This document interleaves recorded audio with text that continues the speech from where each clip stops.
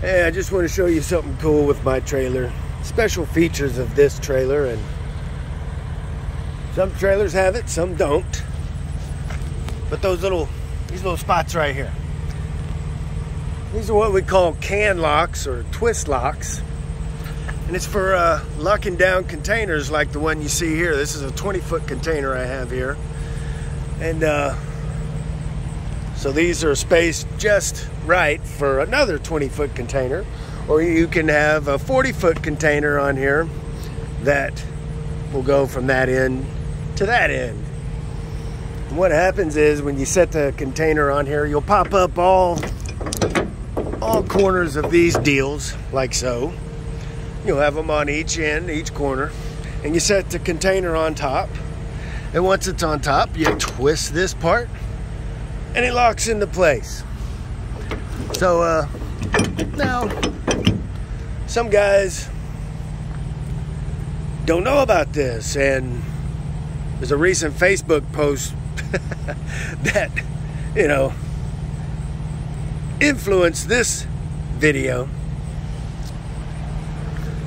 See that there? That's how it locks into place. So some say that you don't need securement on it after that. It's secured, it's legal, you know. I don't know. I've heard different, and I'm too lazy to look it up.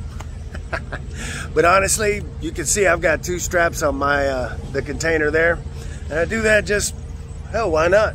You can never have too much securement. Now, for the guys who want to say that, you know, no shit, dude, everybody knows that. No, they don't. Not everybody knows that. And this Facebook post I saw just a couple days ago is proof of that. So I just wanted to point that out, and I like that feature.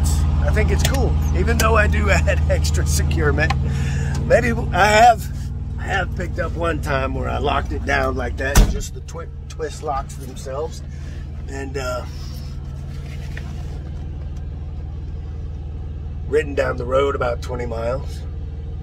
But I prefer securement on there. What is the standard on that for those of you who do know for sure? You know with certainty what the law is on that. I've heard some states allow it, some states don't. What do you say? Later.